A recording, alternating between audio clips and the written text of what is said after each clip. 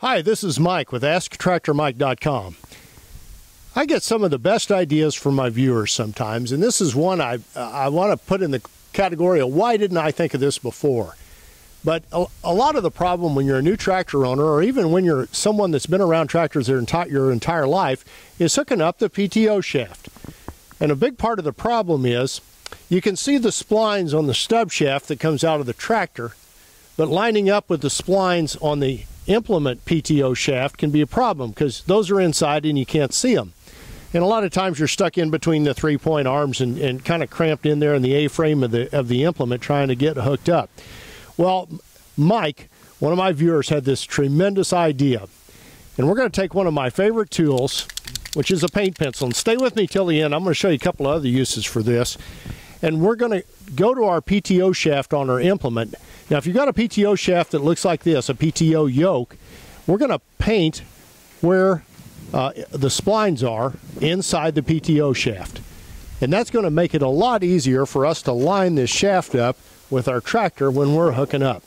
Now, this is a PTO yoke off of my post hole digger. That one's real easy. Now, the PTO shafts that are a little tough to mark look like this. They either have a pull-back collar that releases ball bearings inside of them, or a twist that releases ball bearings to get them hooked on the tractor.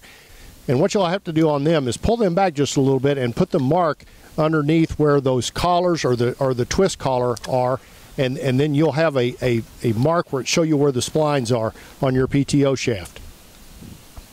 And that ought to help us a whole bunch of getting that thing lined up and getting it on the tractor.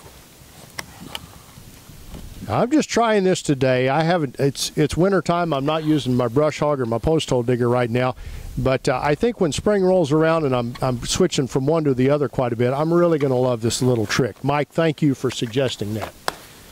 Now, while we're on the subject of paint pencil, I'm going to go over a little rant I put on my Facebook page this week. The decals sometimes that you have on a tractor are real hard to read. On my tractor, telling when you're in four-wheel drive or not in four-wheel drive is really tough. So I took my paint pencil and marked four-wheel drive and two-wheel drive so I can just glance at it without my reading glasses at my age and tell when I'm involved and when I'm engaged in four-wheel drive. And I'd recommend that too. And another thing, last thing, and I gave this tip in another video, if you can get the after-hours cell phone numbers of the people you deal with at your local dealership, and I put them with a paint pencil somewhere on my tractor, so if I'm broke down in the field, I don't have to go looking for a business card, or if I, maybe I've got them stored in my phone, and that's good too, but I don't want to rummage around for numbers to call. Maybe I can call the folks at service tractors, and they can get me running if it's something simple in the field. So I'd put those numbers on the tractor as well.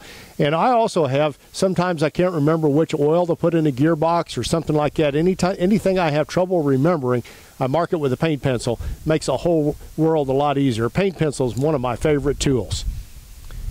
I survive on web traffic. I'd be honored if you'd subscribe to my YouTube channel, and make sure you hit that bell icon so you know when I've posted a new video, and like my Facebook page and share this video with other tractor enthusiasts. And if you have questions or comments, put them down below. Get some of the best ideas for videos from folks just like you. Thanks for watching.